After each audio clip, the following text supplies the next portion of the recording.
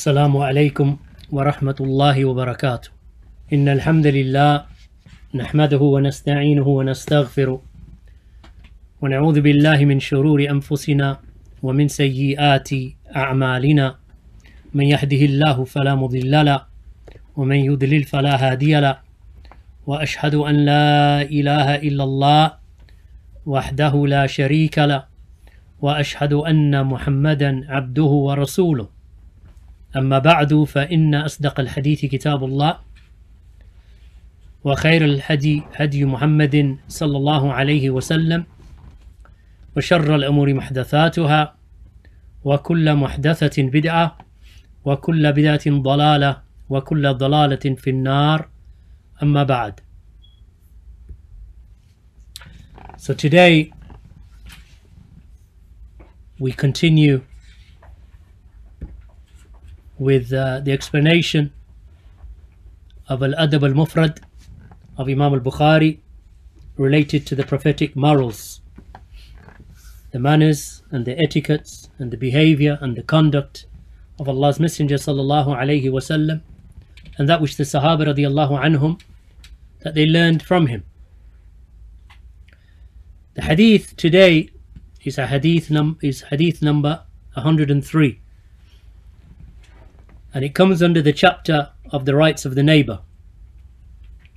So Imām Al-Bukhāri Rahimahullah, he said that Ahmad bin Humayd narrated to us, and he said that Muhammad bin Fudayl narrated to us from Muhammad bin Sa'ad, who said that I heard Abu Khadeejah Al-Kala'i saying that I heard Al-Miqdad ibn al-Aswad radiyallahu anhu saying that the Messenger of Allah sallallahu alayhi wasallam asked his companions about zina, about fornication.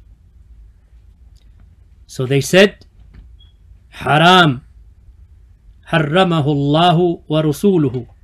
It is haram. Allah and His Messenger have prohibited it. So then the Prophet sallallahu alaihi wasallam stated that a man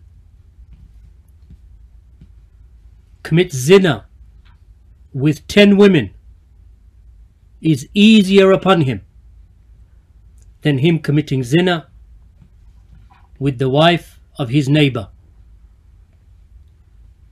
So then the Prophet sallallahu alaihi wasallam said, and he asked them about stealing. So they said, haram. It is haram. Allah and His Messenger have prohibited it. So the Prophet sallallahu alaihi wasallam said that a man steals from 10 houses is easier upon him than stealing from the house of his neighbor. And this chain of narration, it is sahih.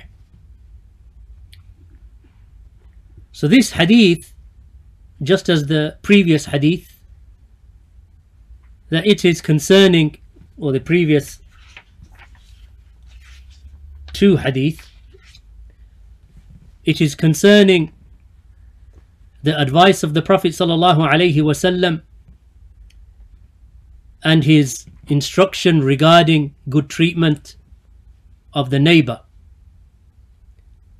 and from withholding, and the obligation of withholding from harming him and harming his honor, his wealth, his property and his family. And from those crimes is the crime of fornication, zina. And it is not hidden from the uqala, from the wise ones and the intelligent ones, that zina is of two types. The zina which is lesser zina, which is asghar, and that which is akbar, and that which is the greater zina. So zina is of these two types. As for the zina which is the lesser zina, then concerning that, Allah's Messenger sallallahu alayhi wasallam stated in a hadith that has been collected by Bukhari and Muslim from Abu Hurraira,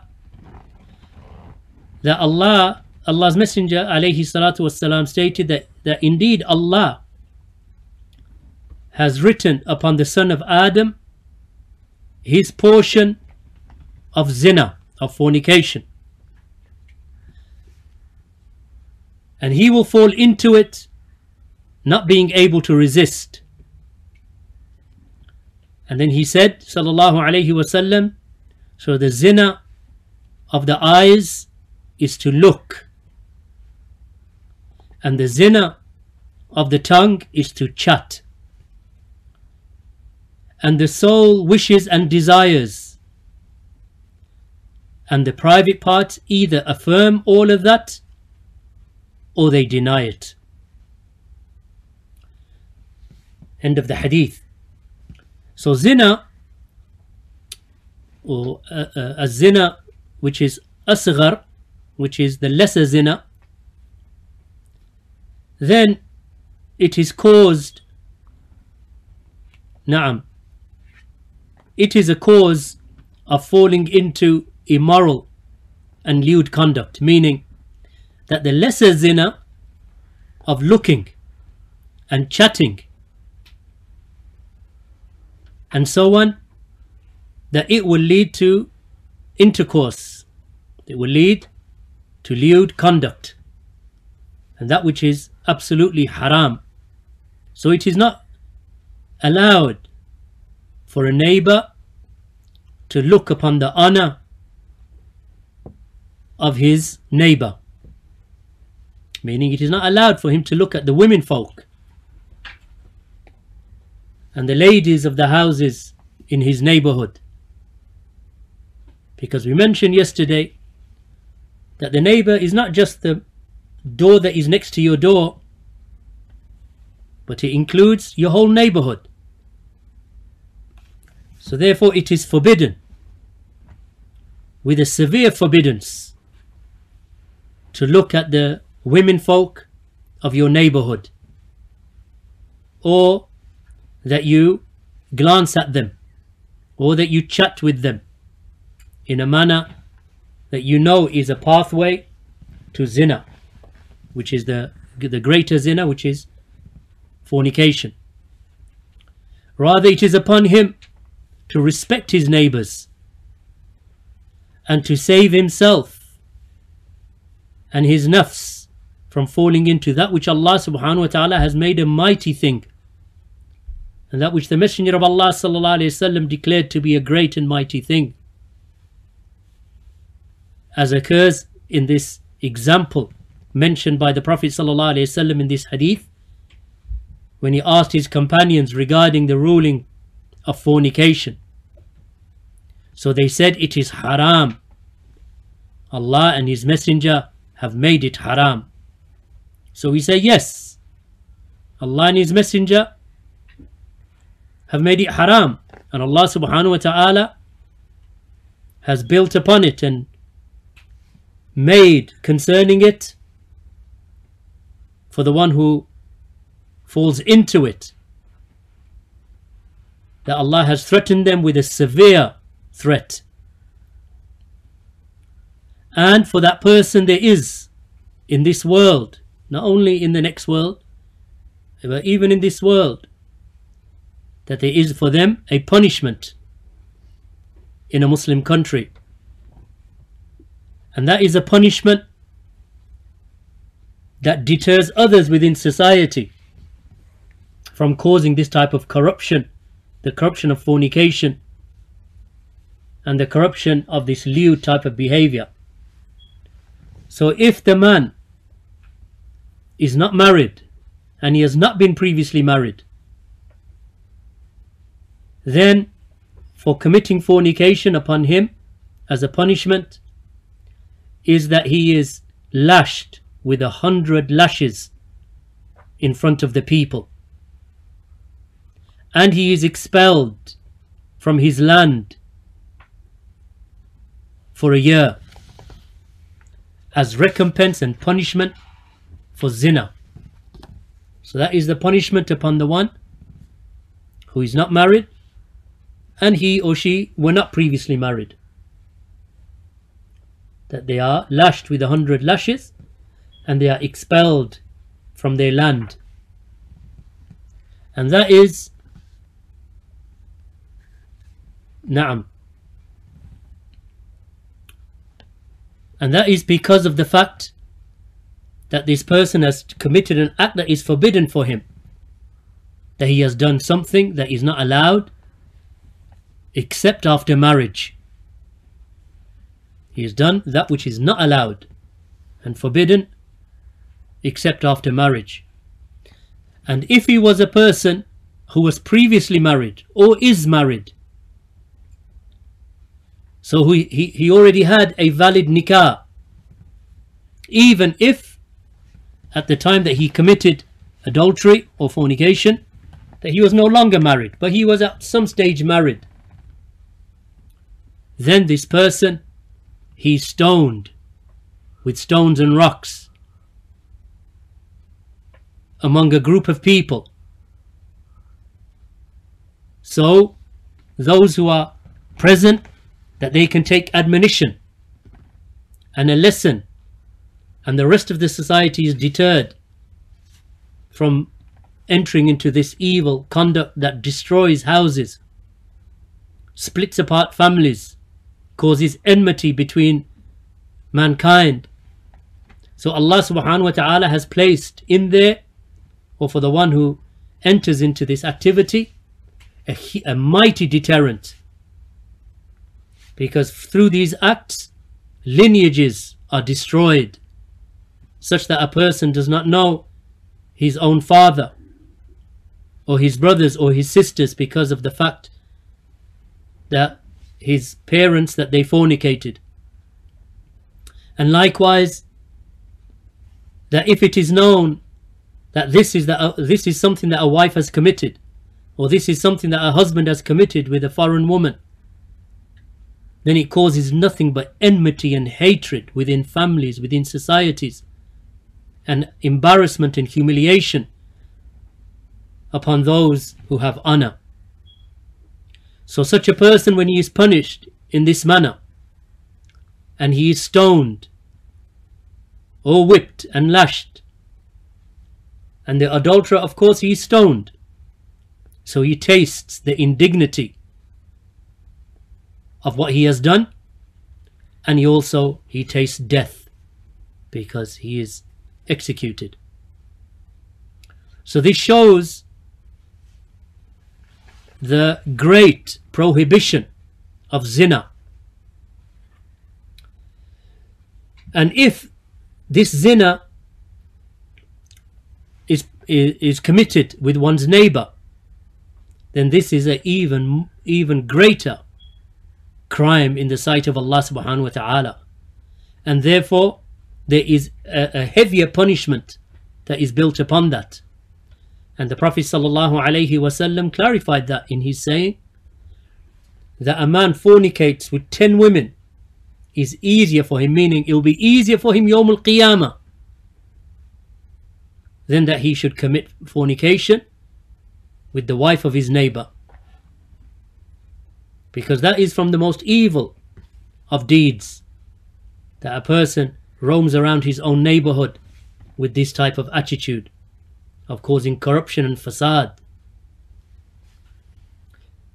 And it also, of course, without doubt, it opposes the rights of the neighbor, that which Allah subhanahu wa ta'ala has given him, as we mentioned the hadith yesterday regarding Jibreel alayhi salam, when he enjoined upon the Prophet sallallahu alayhi wasallam the rights of the neighbor, up until he thought that the neighbor would take a share of inheritance.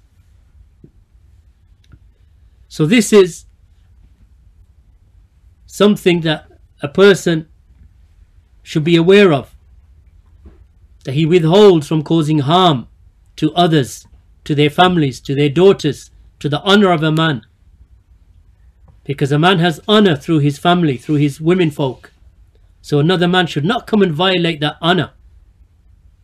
And this occurs through its initial stages, And the initial stages, of course, seem slight in the eyes of the wrongdoer, because he thinks to himself, I'm only looking, or I'm only chatting, or I'm only texting, or I'm only talking. So in his eyes, shaitan belittles those initial steps towards zina. So it begins with this zina al-asghar, the lesser zina. And he is not able to restrain his sight and to resist looking. So with respect to his neighbor, maybe he looks through the door, or looks through the window, or looks at them as they exit their homes. وَلَا حَوْلَ وَلَا قُوَّةَ إِلَّا بِاللَّهِ. Then this is a share from the share, or a portion from the portions of zina, due to the Prophet ﷺ saying that indeed Allah, that he has written upon the son of Adam his portion of fornication.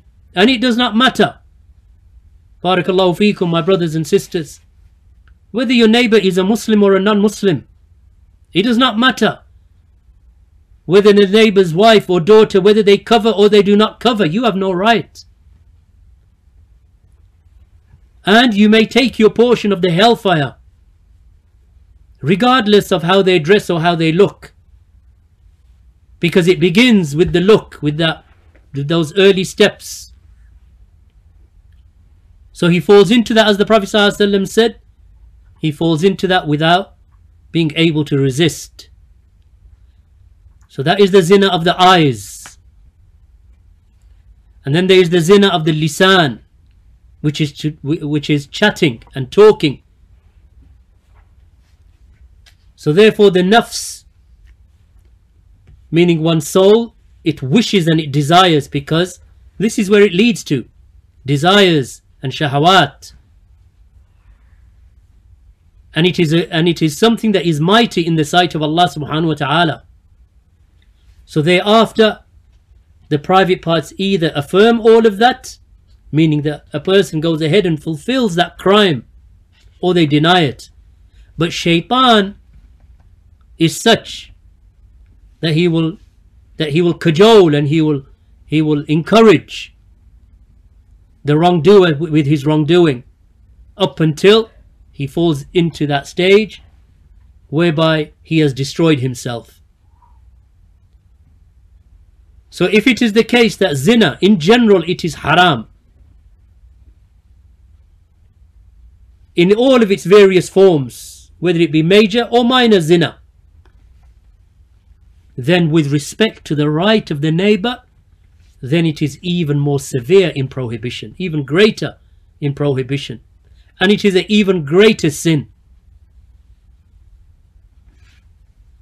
And likewise with regard to stealing, stealing is haram, la shak, and the punishment for stealing, we know it. But stealing from one's neighbor, even if it is something small, then it is even more severe in sin. So a person who falls into that, then he is deserving of a greater punishment than the one who commits these crimes outside of his neighborhood. Why? Because your job as neighbors is to look after the neighborhood and the children of the neighborhood and the honor of the neighborhood and the honor of the neighbor. And you find many of these people who are inclined towards politics, that they'll start looking at other countries and what's happening in other countries in terms of tragedies and afflictions and fitan. Yet they are the worst in terms of their conduct towards their neighbors and the women folk of their neighbors. Rectification begins with yourself, and then your family, and then your neighbors, and then extending outwards, your relatives and so on. So the rights of the neighbors are huge. That you protect their honor, and you treat their wives as you would like your wife to be treated, their daughters as you would like your daughters to be treated. This is the right of the neighbor. And this excuse that some of the weak and sinful Muslims they make, and they say, well, she doesn't dress properly anyway, and she doesn't behave properly anyway, and they do such and such anyway. That is not your concern to make tatabbu' and follow up the sins of others, using it as an excuse to justify your sin. All of that is haram. And the fact, na'am. Furthermore, just going back to the issue of fornication and the punishment of fornication, to prove the accusation of fornication against another Muslim requires 4 actual witnesses who will bear witness that they saw the couple performing and committing zina. Not that they saw them kissing or hugging or touching, but to bear witness against someone that they committed fornication requires that 4 Muslim witnesses saw the actual act of fornication. Not a recording, not a video, not a photograph, not hearsay, not whisperings, not tale carrying, but 4 witnesses who are trustworthy. And their trustworthiness is something that is attested to, that they bear witness that they saw the act of fornication. If they do not produce 4 witnesses, and yet they have accused another Muslim of fornication, then this is considered to be qadhf. It's considered to be qadhf, slander. And therefore, if one Muslim slanders another Muslim, then they are lashed with 80 lashings. And if they get away with it, because they lie and they deceive, so they accuse people, and they think that they can accuse someone and walk away, as you can do in the lands that we are living in, because there is no punishment upon the one who calls another person a fornicator or an adulterer or an adulteress. So if they get away with it, then they should know that the punishment of Allah and its threat awaits them Yawm al-Qiyamah. Allah has mentioned this in Surah An-Nur, ayah number 4. And those who accuse chaste women or men of zina, of fornicating, and they do not produce 4 witnesses, then lash them with 80 lashes, and thereafter do not ever accept their testimony, and they are the fasiqun, they are the sinners. So this is the prescribed punishment for qadhf. And because the bar is set so high and it is so strict, so that the honor of people is protected, so a person cannot just on a whim accuse others of fornication, that Allah protects their honor. And the ruling of accusing someone is very, very narrow. It must be proven through eyewitnesses who saw the act. Not that Fulan and Fulan entered a home, or Fulan and Fulan entered a hotel, or Fulan and Fulan were holding hands, or Fulan and Fulan were hugging each other. That is not enough. And it is for this reason that if one looks throughout Islamic history and in Muslim societies, those who have been punished for slander, then they outweigh and outnumber those who have been punished for zina by far. So when the people say that the punishments of Islam, that they are severe, yes, they are severe for adultery and fornication, and rightly so, because it is a safeguarding and protection for society, and it is also something that is established in the Torah, in the books before the revelation of the Quran. It is not something that is just Quranic. Rather, it is something that is also in the Torah and other than that. So therefore, a person in a Muslim society who accuses another, then he is punished for a false accusation. So it is very rare that you'll find in Muslim societies, historically and now, that a Muslim is punished for fornication.